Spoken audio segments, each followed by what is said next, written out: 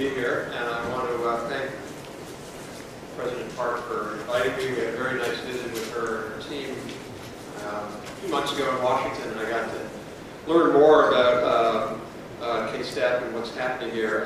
We've long been admirers, followers of Korean S&T policy. We've written a lot of different reports where we often highlight what Korea is doing, whether it's in broadband or telematics, mobile payments, a whole set of areas. So clearly Korea is doing a lot, but I think the challenge here for every country now is that everybody's got to step up their game and take advantage of this new system that's emerging, this new technological opportunity. So, so I lead a think tank in Washington. We just celebrated our 10th anniversary, and we focus on innovation policy, which means more than science. Science is a core component of that, but it's really the application of science, engineering, and technology that really is what innovation is all about. It's one thing to do science. The Russians, for a long time, were recognized as one of the leading countries for science, but I don't think anybody would ever say that Russians were a leading country for innovation. So it's not enough to just do science well. You have to translate that into innovation, and that's really what we study and what we write about and what we talk about.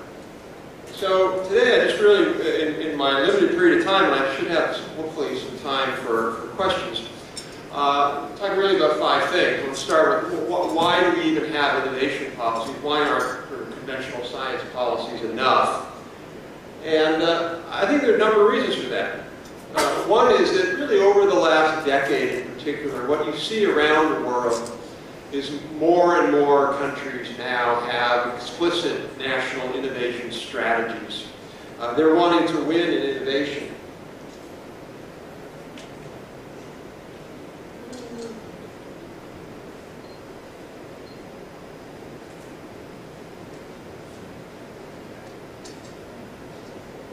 This does not seem to work.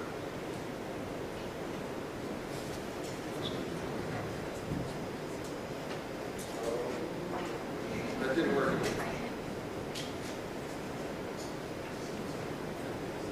Maybe you can just manually, I'll point this at you.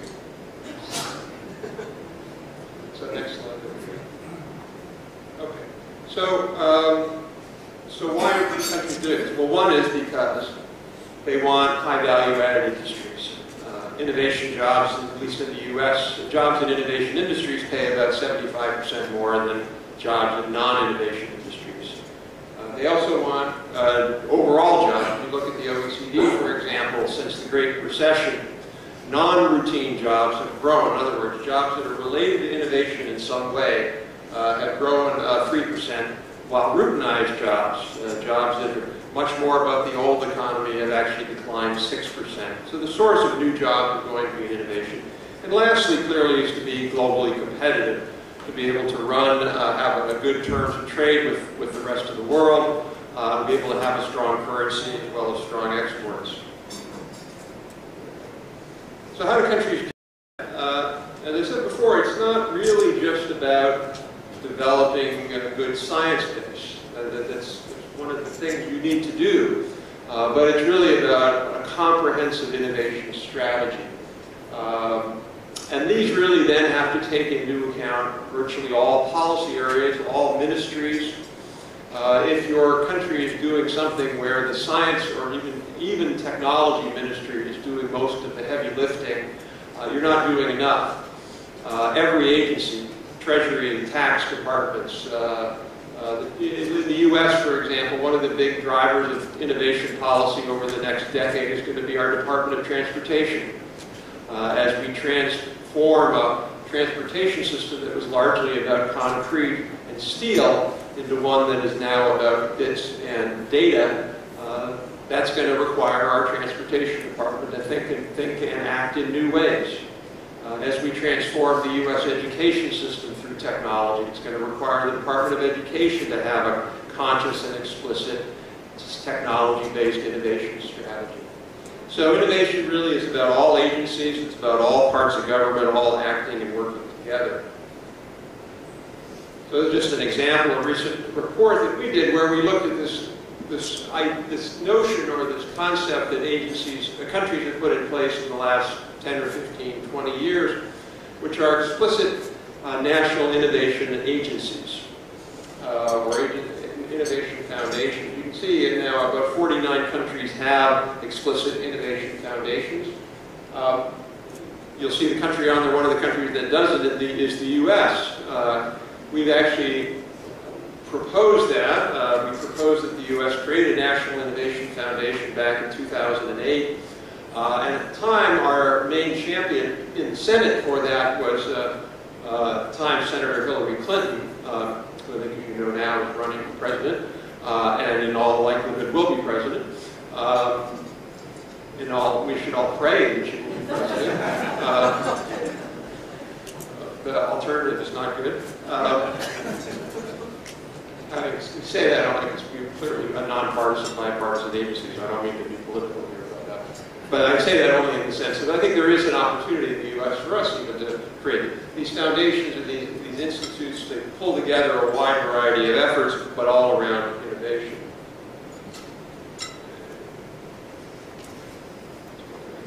So, given that we're at the Asian Innovation Forum, how is Asia doing with regard to some of these issues? Next one.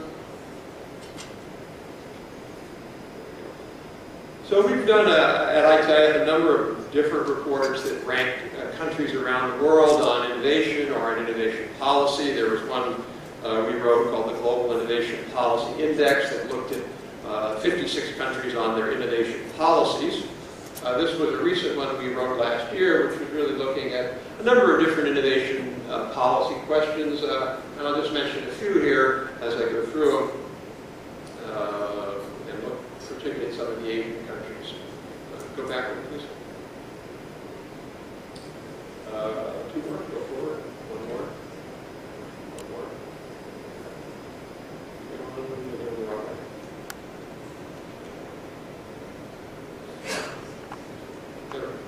No, you got go back one.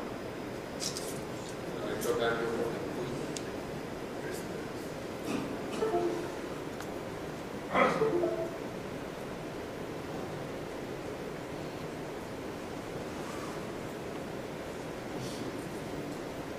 Oh, yeah. Now, okay. Go to number 10. There we go. All right, so I looked at a number of different factors, which I'll just quickly describe. One is research and development tax incentives. And you can see among the Asian countries, Malaysia has the most generous, with Korea being second. You can see the list. Surprisingly, the U.S. is actually quite low when it comes to research and development tax incentives. The U.S. was the first country in the world to develop an R&D tax credit back in 1983, but we haven't done much with it. And other countries, as you can see, have moved ahead for that. Next one. Science graduates per 1,000 citizens. This is an area, frankly, where I think Korea and some of the other Asian countries have a little bit more work to do. Australia leads there, the U.S. is number 2, to Korea, Vietnam following. The next one. Researchers, these would be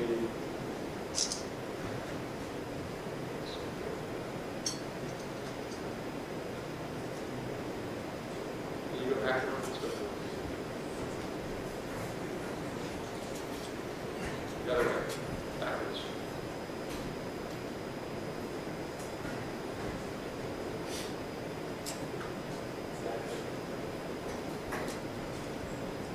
There we go. Okay. The researchers per 1,000 population, these are just the scientific researchers in the workforce. Now here, Korea, Singapore, Japan, all doing quite well. Top-ranking universities. This is, in part, a little unfair. It really should be top-ranking universities per capita. But U.S., not surprisingly, leads there. But China, Australia, Korea, Taiwan, with other top-ranked 800 universities. Government funding of university research. Singapore, Australia, Hong Kong, United States. States. Again, this is an area where a lot of countries are making up ground. Back in the 1960s, the United States government invested more in R&D than the rest of the world combined, public and private. So think about that. You want to understand why the U.S. has historically had a lead in science and technology and engineering. It's because we had such a giant head start. We were funding more than anybody in the world combined. Now that's slowed down in the last few years in the U.S. as we've cut budgets, and other countries have taken advantage of that by expanding their own. Okay. And then government funding of university research. Again, interesting there. If you look at the U.S., only $130 per capita. U.S. Has been, again, cutting back on its university research funding, not expanding it. Okay, so shifting gears a little bit, we talk about innovation industries, and everybody wants to focus on those. But innovation industries are not enough. Everybody wants to get a semiconductor plant, or a biotechnology facility, or the latest software company. And innovation industries are important, to be sure, but they're not enough. If you want to thrive as an economy in this innovation era, all industries in your country have to be innovation industries. They have to be using and adopting innovation, whether it's just simply process technology through ICT, or figuring out new kinds of business models, or whatever it might be. I think there's a real challenge for some Asian countries where you end up with a dualistic economy, what economists call dualism, where you have some industries that are world leaders in exporting, in innovation, in competitiveness and productivity, but a lot of other industries that aren't.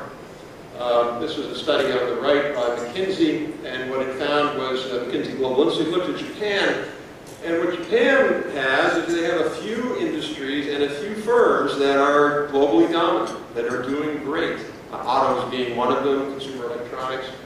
But they have a whole lot of industries that lag far behind the U.S. average when it comes to productivity. You see the same thing in Korea. Korean productivity growth in 2000-2009, agriculture not unexpectedly did well. Manufacturing did very, very well. But then look at the rest. Transport, storage, communication, almost no productivity. Negative productivity in finance, real estate, business services. Fundamentally, that's not a sustainable model for an economy. You can't have an economy where parts of the economy are innovating, growing productivity, and parts of the economy are not. Another interesting point there, Korean services productivity fell from 76% of manufacturing in '97 to 60%. So services were not getting productivity growth. Now again, a lot of people, when they think about innovation policy, they're really only looking at a few high-tech sectors in manufacturing, or maybe a few in information, like software. But that's too narrow an approach, I would argue, for innovation success. The other risk is what a concept called firm size dualism.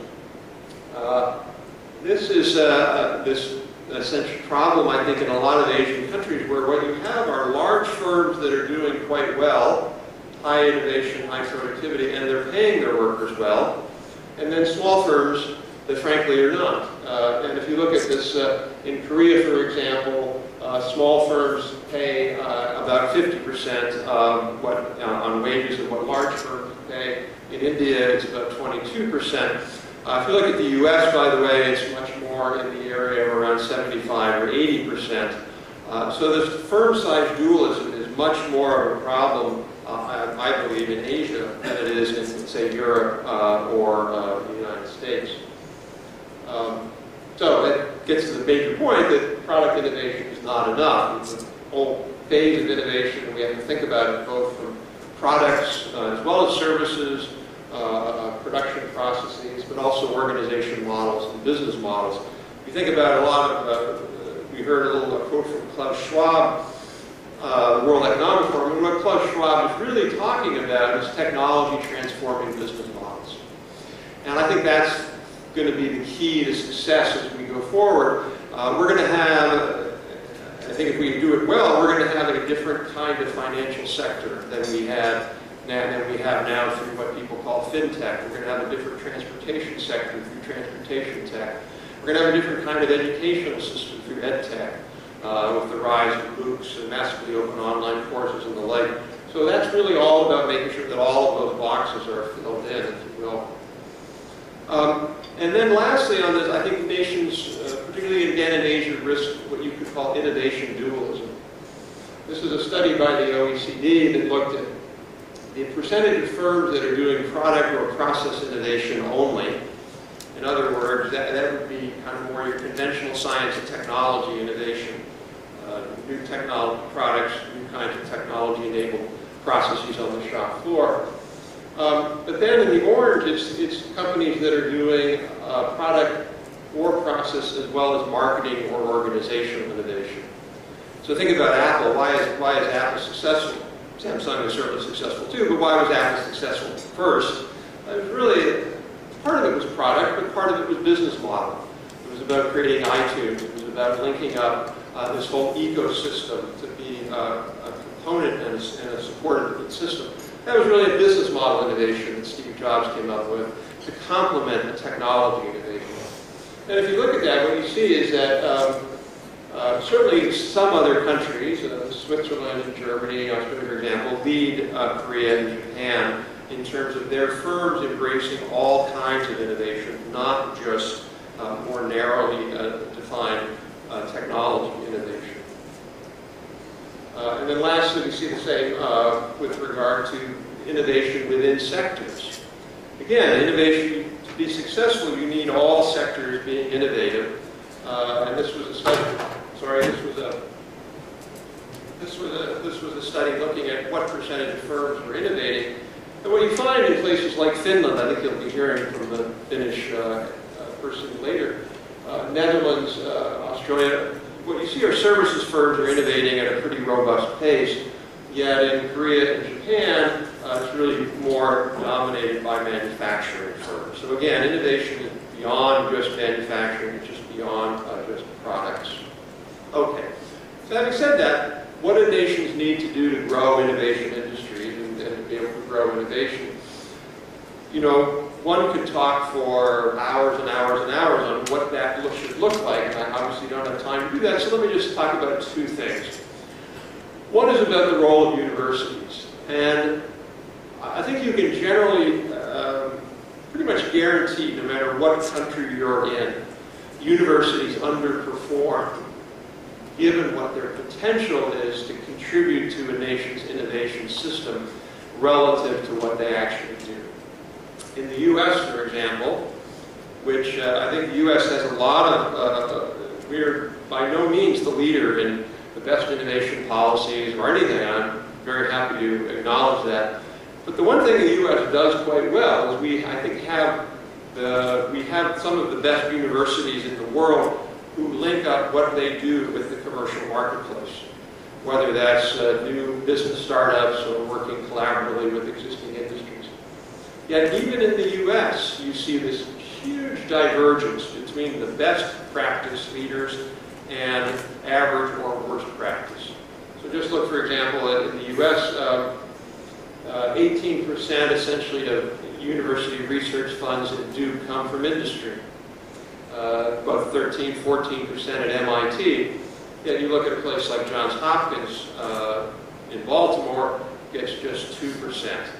And that's just one indicator. You see a similar range of performance in U.S. universities in things like how effective they are on creating, enabling startups to come out of university research, how effective they are in working with local industry.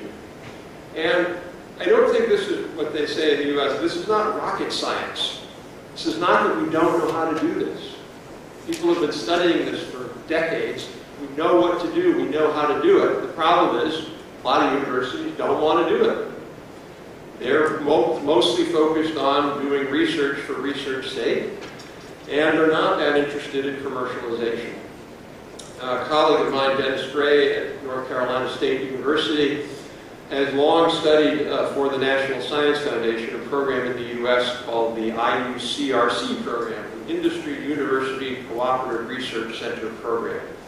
This program was established in 1986 and works to bring universities and industry together around particular topics, around particular issues. So, for example, at University of California, Berkeley, there's a microelectronics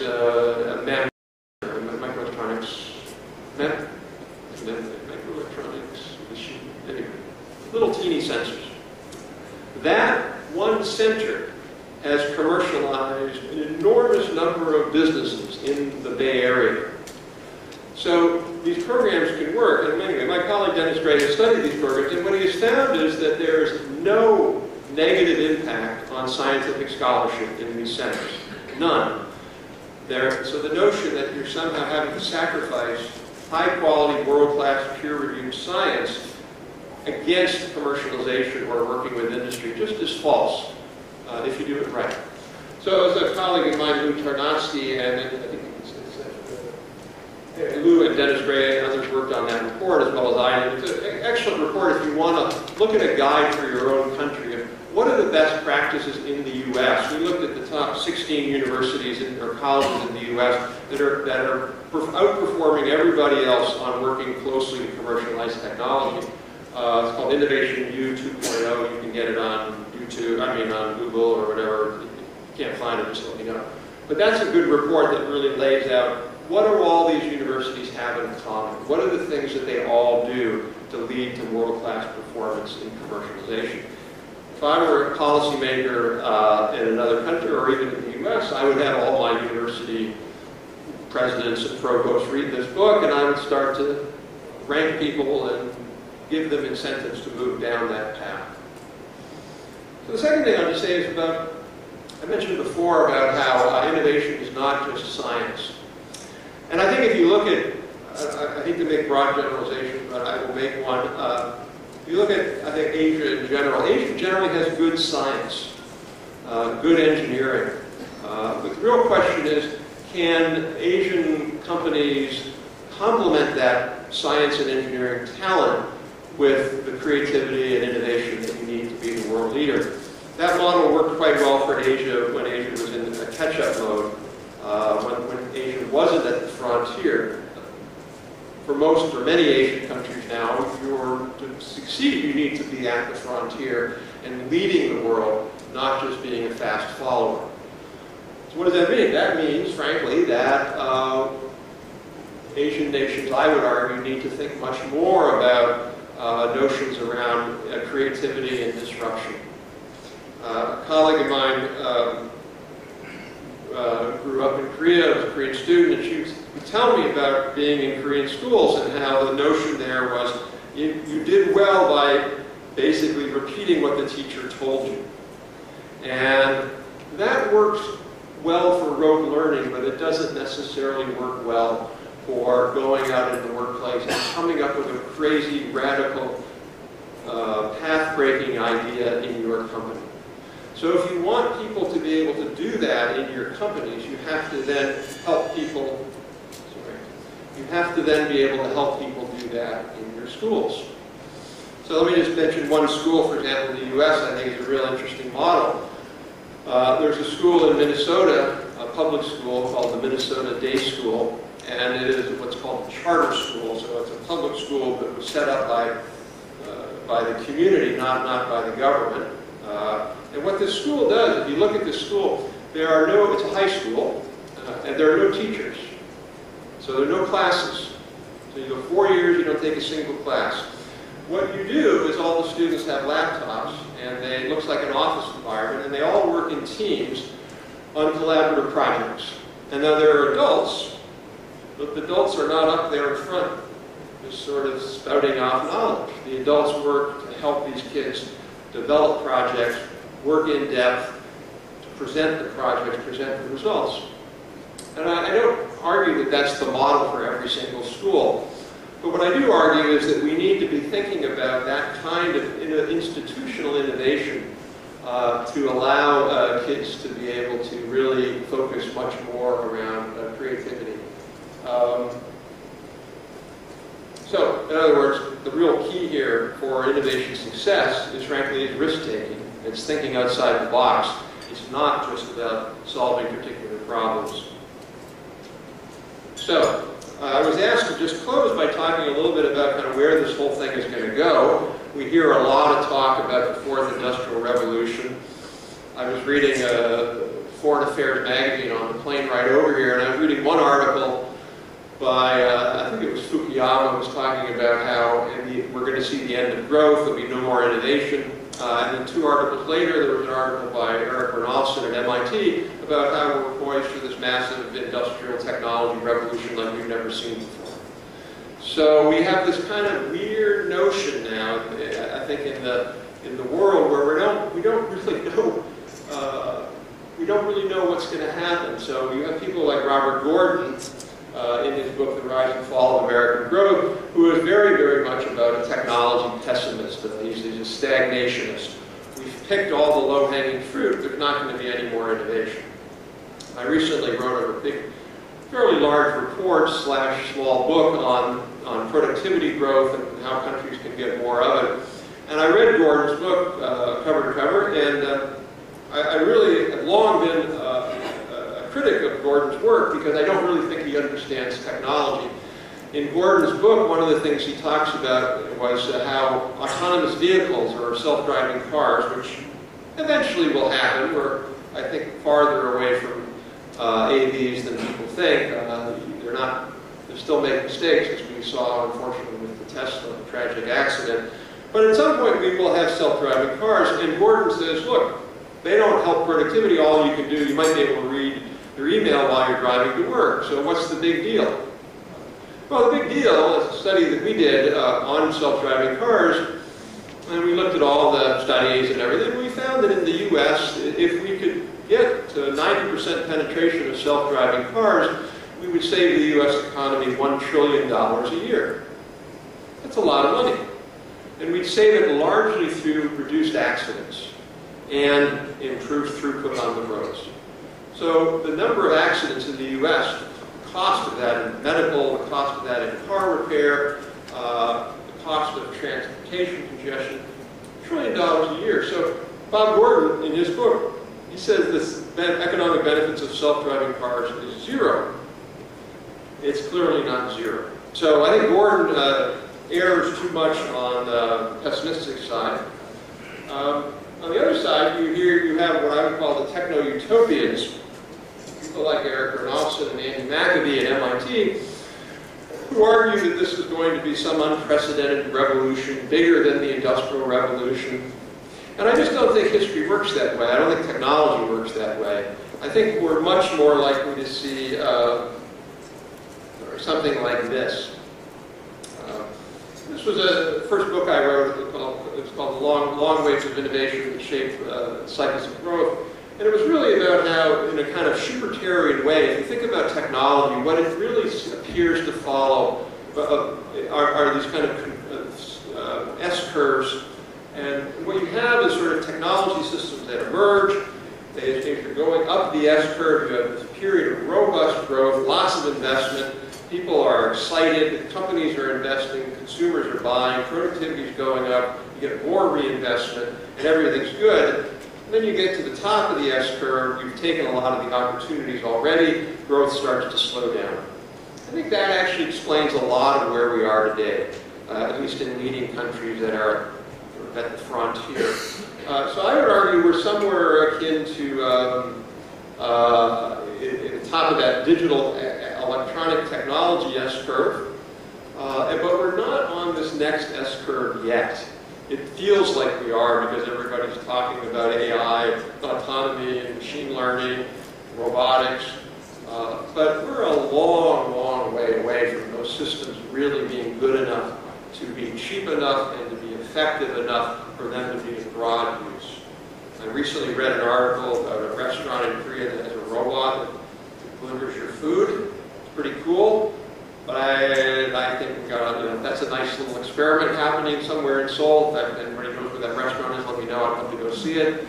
But we're a long way away from these systems being good enough. And I would argue we're probably 10 years away from the beginning takeoff of that next phase.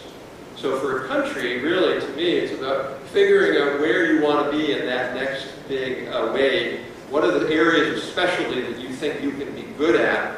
Because that is going to be hopefully the next wave of innovation, investment, and profits. So whether it's robotics or AI, autonomy, or some other related things, even advanced bio. Okay, so with all that, should we worry about jobs? The answer is no, no, no. We should not worry about jobs. Absolutely not. I think that's one of the worst things we can do. And let me be clear, it's not to say we shouldn't worry about individuals who may lose their job and how they're going to get to their next job. But we should not worry about will there be enough jobs. And I don't really have time to go through that, but let me just say we've written extensively on that. In fact, a large report that looked at all the scholarly literature, economic literature on the relationship between productivity and employment. The relationship is essentially positive. So over time and between countries, if you have higher rates of productivity growth, you have more job growth, not less. And that's because higher rates of productivity stimulate spending, they stimulate optimism, everybody's happy, everybody's optimistic, they invest more, and they hire more people. So we really should not worry about that. I think in the US there's a term called, it's a red herring. Not sure where that term came from, but a red herring means it's not real. So that's the answer, by the way. No, people don't, when you save money by driving an Uber car instead of a taxi, you don't take the money and put it under your mattress. You go and you spend that. And that's what people will do from the savings from automation. They'll spend it, they'll create new things. I'll tell you one thing, that if we could double productivity and if my salary were doubled, I guarantee you that I would never, ever, ever again fly coach because I'm 2 meters tall. So I would always fly business class. That's where I would spend my extra money. And I'm sure you all have things, if you had double your salary, you would find nothing. You would find infinite things that you would like to spend money on. So I don't think we're nowhere near running out of things that people want to consume, whether it's more travel, a larger house, more education, a cleaner environment, whatever that might be. So, all right, I will close there. Those are a recent book my colleague and I wrote for Yale University Press called Innovation Economics, The Race for Global Advantage, and then the Chinese translation of that book. So with that, thank you so much, and I don't know if we have time for a couple of questions or not.